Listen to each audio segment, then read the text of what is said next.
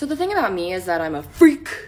I'm into that kinky shit. Like, I'm talking direct eye contact, mouth kissing, emotional maturity, spending intimate moments together and talking about our feelings. Like, that shit makes me so excited downstairs that I could put out all the fires in the state of California. My favorite Dr. Seuss rhyme growing up was one dick, two dick, red dick, blue dick. Speaking of which, let me take you on a tour of my favorite dick pics. Over here, we have Richard 1, we got Richard 2, we got Richard 3, and Richard 4. What I love about these Richard pics is that they're actually genuine. I think one of the biggest issues in dating / hookup culture that isn't talked about enough is that people are unwilling and afraid to be their genuine selves right off the bat because society teaches us that we're inherently unlovable and that we need to pretend to be somebody else in order to find love, and that's simply not true. Personally, I just got my heart broken, so I will be on the rebound, and if anybody wants to match with me, I will be whoring myself out on this app. Like, yes, this is an ad, but I'm also literally on my hands and knees begging you to fall in love with me, like begging.